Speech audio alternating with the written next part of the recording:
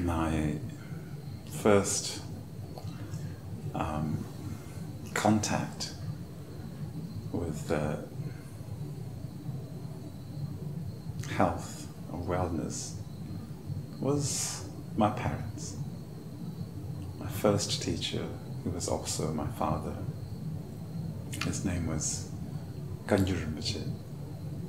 The word Khyentse actually is, in Tibetan, it's the translated words, teachings of the Buddha. And there's over 100 volumes. And my father read it many, many times, over, I think, 30 or 40 times. Studying it himself, and also he transmitted that reading to many, many people. So that was my first teacher, and also my first contact with health, because he was also a Tibetan doctor. And since I remember, I remember many people coming to see him. Some of them would just come. Many of them were Tibetans, would just come because they wanted company. And many of them would come because they were sick. He used to give them medicine. He used to actually pick these medicinal plants and then try them and make them himself. And he used to give it to many of them.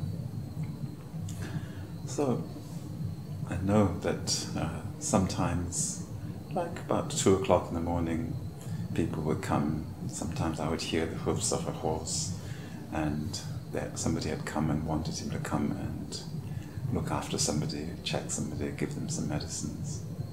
So that was my first, how can I say, contact with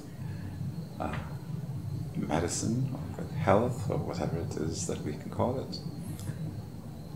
Actually, the Tibetan medicines, most of them are quite bitter.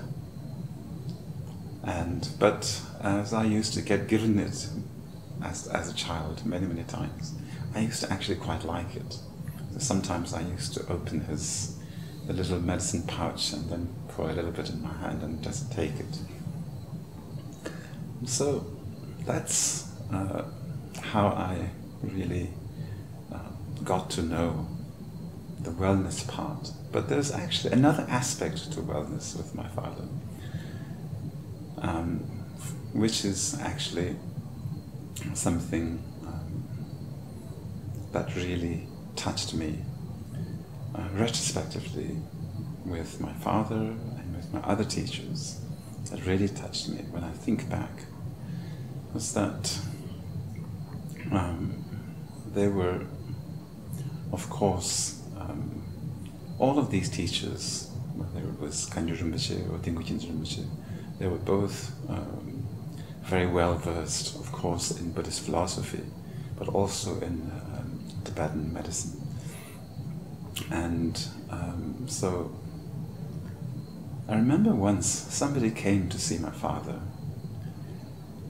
actually a few times. Once it was this lady whose husband had passed away, and she was really, really sad, and she was crying and sobbing. And when she first came, my father talked to her, and it looked like he was almost in such pain. It was almost as if he was suffering more than her. And then she kept crying, and then she was sitting there like that, crying. And then suddenly my father had an apple on his table. He put it in her hand, and that, when she looked at it, it sort of cut the flow of her sadness. And then she stopped crying, and then they were just conversing very naturally, and then she even started to laugh.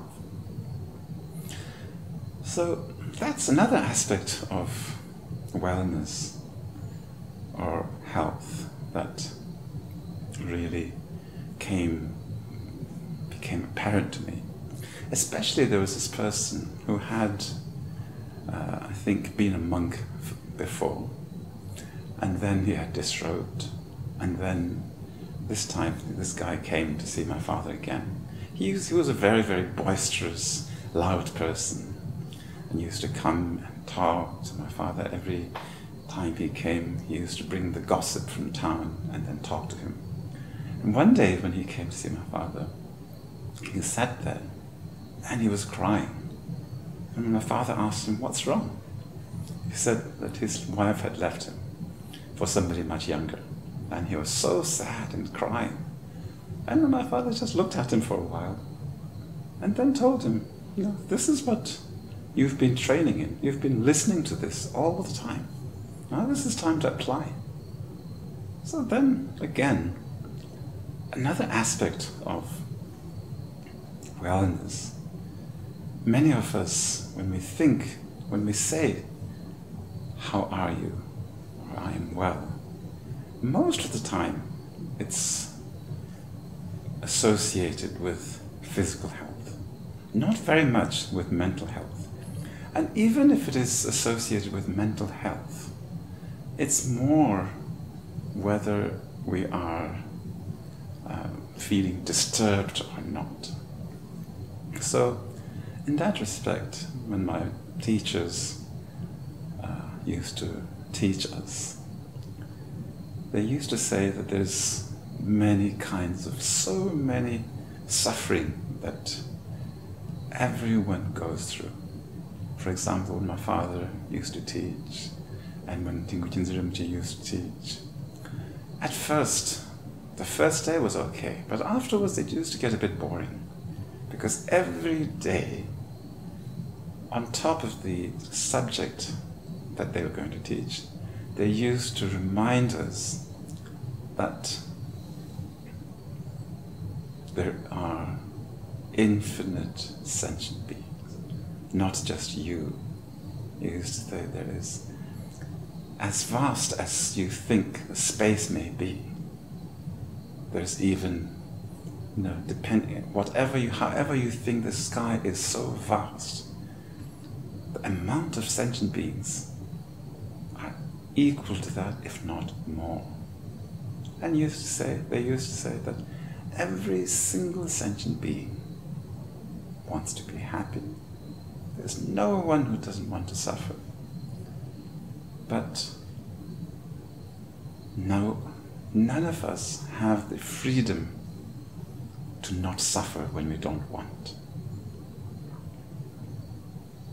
Nobody goes for suffering. Suffering just arises. When it arises, then none of us are equipped to relate to it. And then they used to say there's few ways to categorize suffering. Some kind of suffering that all of us call suffering. Even a cat or a dog would call that suffering. If they're being hit, if they're hungry, that kind of suffering is common to all of us, that we can all call suffering. But there's other kind of ailments that many of us are going through. Many of us, many people think that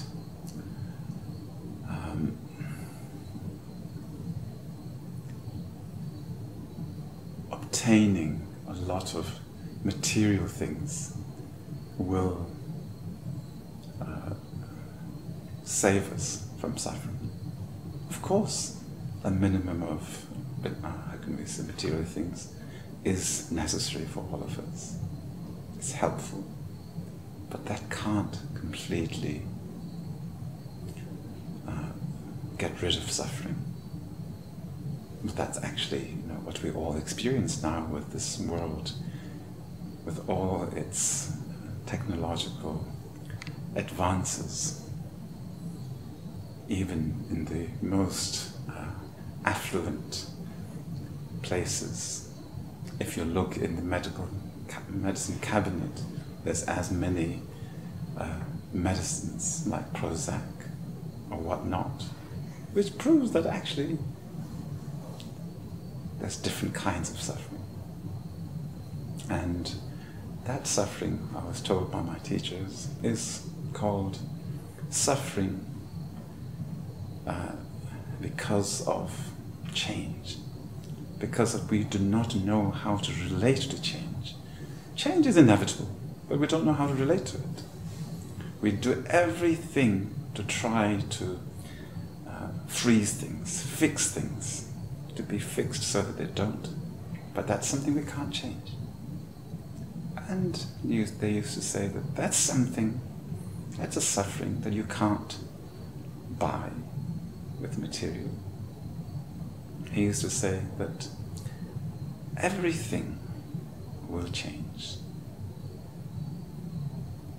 Everything that you have, everyone that you have, even yourself will change. And that suffering, we usually don't think of it as suffering. We try our best to ignore that. Of course, in the Buddhist vocabulary, we call it impermanence. So, not being able to relate to that is another kind of suffering. And of course, there are other ways of defining ailments or suffering. So,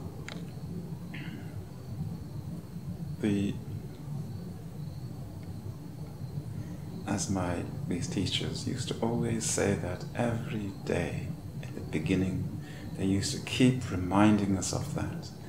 To the point sometimes I used to just switch off in the beginning, because I know they're going to say this thing, same thing. And then I used to wait for the actual, the subject of the day. And then, but then, later on, I really understood why they kept repeating the same thing every time in the beginning of it. Because I think without that repetition, I wouldn't really be able to remember it. I wouldn't be able to relate to it properly.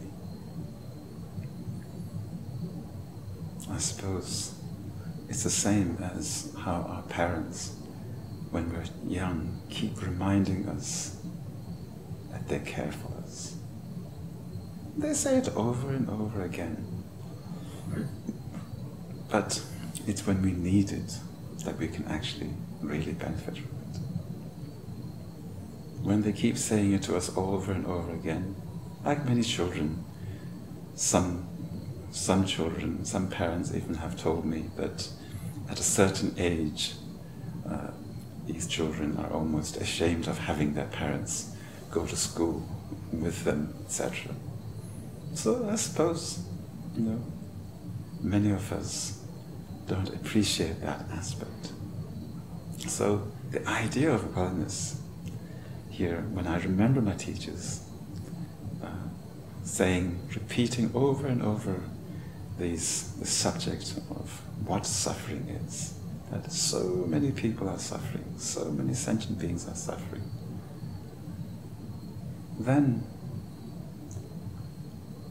in response to that, then what can I do? I myself don't know how to relate to change. When it actually happens, change is something that's inevitable. Then how do I relate to it? Now, in order to relate to that, popping pills doesn't help. If I keep popping pills, one day I'll just simply be somebody who, I suppose, eats more pills than food. Then I suppose I can end up being more of a zombie than anything else. Now for that, then I was told by my teachers that we need to know that in order to be well, in order to be healthy, we need to also conceive of the health of the mind, the mental health. And mental health, well, that requires some some time to contemplate, to think. So, I suppose, from a certain point of view, being in a place that is quiet, in a place where there's not constant, how can we say, bombardment of our senses, it naturally makes us aware of our mind, of our thinking, and aware of what's happening in our mind, which most of the time I think we're trying to not be aware of, whether it is through the books that we carry, or whether it's through the mobile phones, whatever it is. Our world is has been catered to not thinking, not feeling what our mind is conscious of, making it not possible to think. For example, when we go to a doctor's clinic, usually it's filled with magazines. And these days, there's a magazine there, we have to open it, and then also on top of it we need our mobile phones. All of that because we don't have time to think. It's not that we don't have time to think, but I think it has something to do with not daring to be with one's own mind. The most fundamental thing for us as somebody who has a consciousness, but at the same time we do our best to not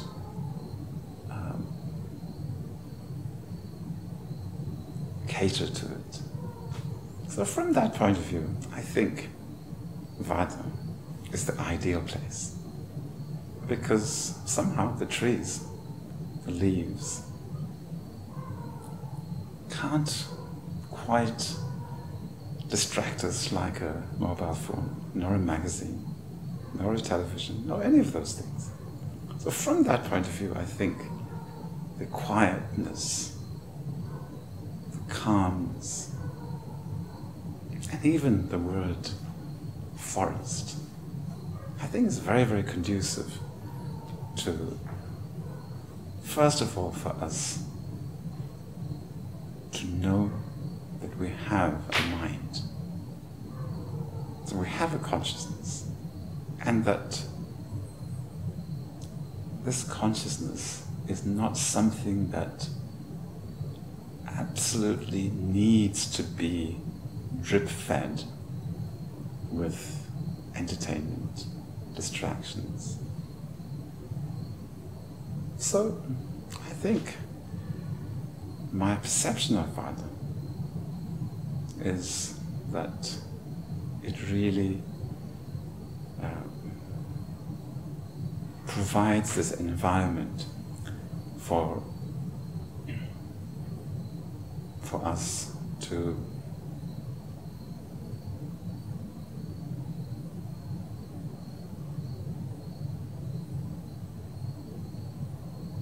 appreciate the beginning of mental health, health for our mind. But of course, this is not something we can force on anyone. So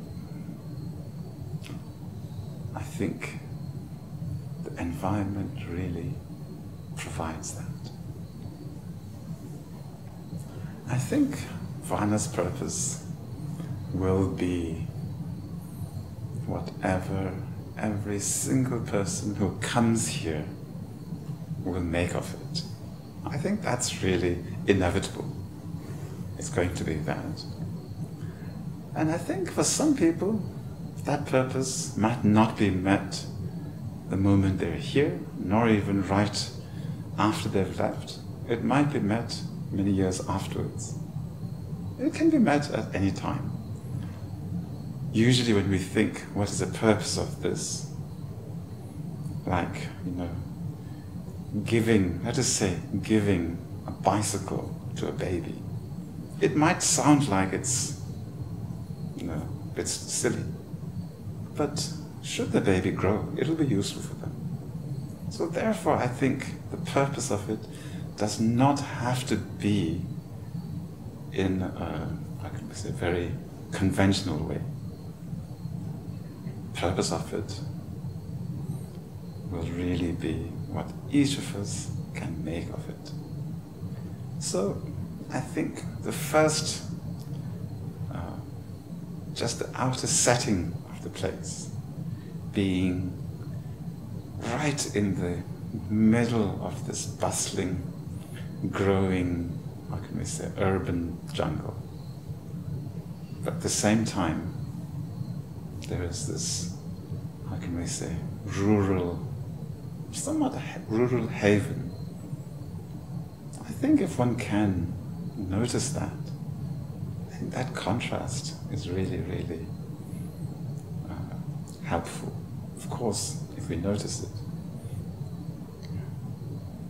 For example, when we're in town, when we go to Dehradun and drive up from there, there's so much noise, you almost don't hear anything. Then you come here, it's so silent that it's almost too, loud. I think something like that, something, if it can sort of wake us to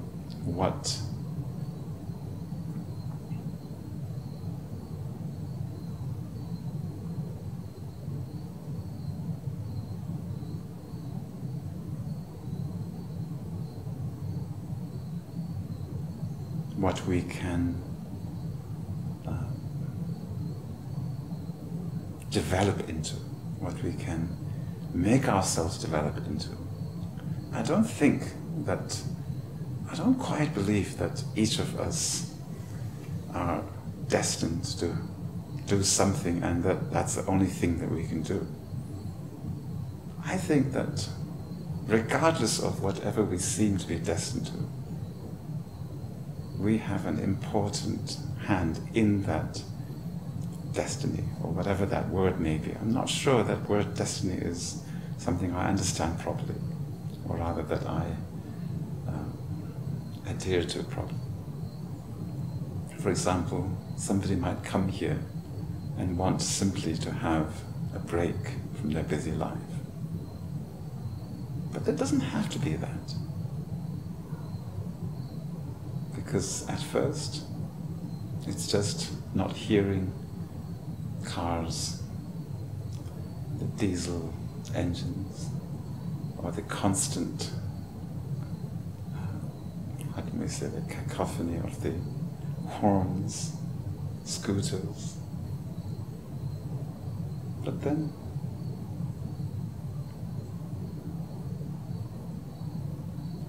if it can actually awaken us, not just to this outer calm, but more of an inner calmness. For example,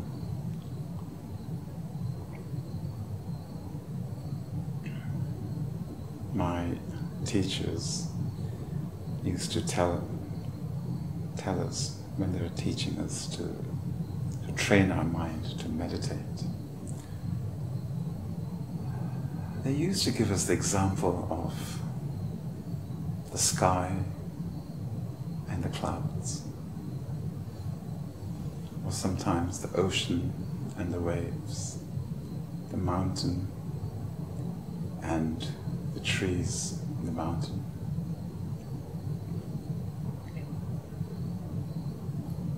At first, the example of the clouds and the sky was given. I didn't really understand very much. Of course, I could understand what they were saying, but I didn't really realize the actual example of it. But later on, I found it really helpful They used to say that our mind, its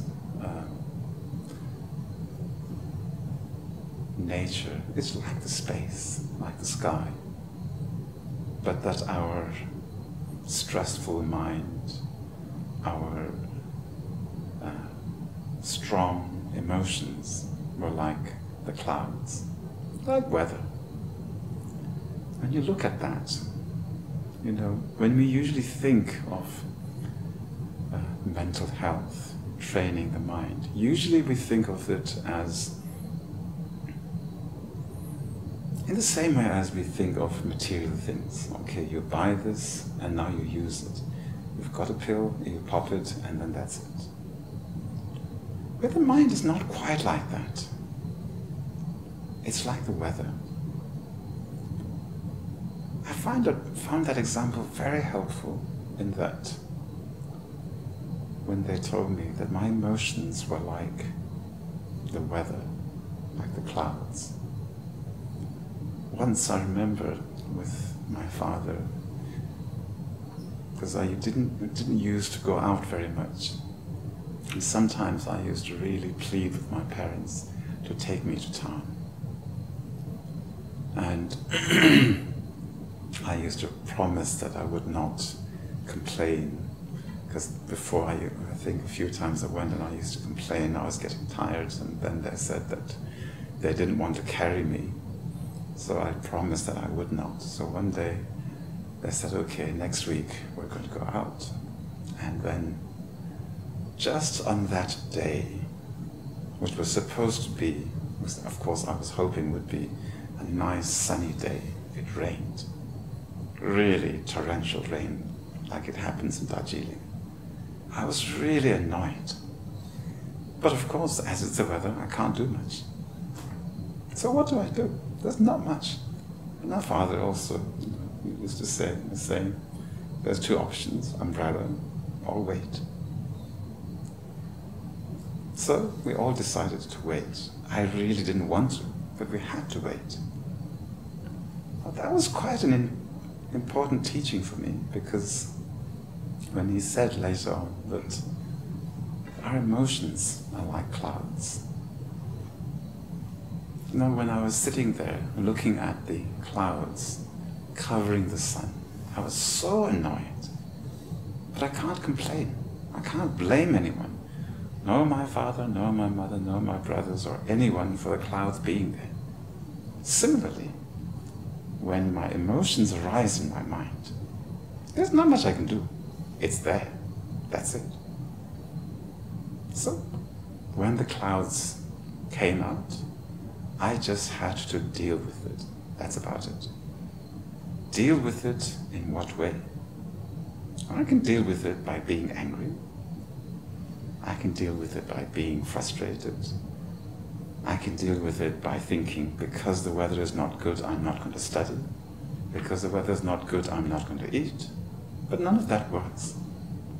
Similarly, when these emotions that really disturb us arises, there's not much one can do. Apart from the fact that these just change. Emotions, clouds, rain, none of that is permanent. It changes. And it changes every second. So, from a certain point of view, when my father and my teachers told us that our emotions are just like the weather, like clouds. Our emotions are not us. And they change. They change every day, every second. One moment I may be really happy, the next moment I'm really upset. Moment I see somebody I like, the next moment I see somebody I like but I'm afraid of. So these are all things that change. And that was really important part of understanding inner wellness. Similarly, when we are here in this place, how we relate to it. I think for somebody who is just here for the first time, who has no idea of not being, what is it called, online or connected, it may be really upsetting, may be really difficult. But at that time, we're experiencing inner clouds, inner weather changes.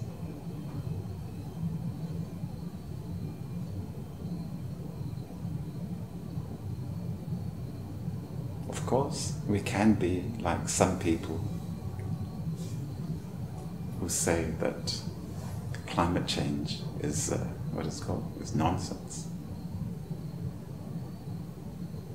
Or we can start to really think, contemplate, and then begin a different kind of wellness. Okay, what else can I say?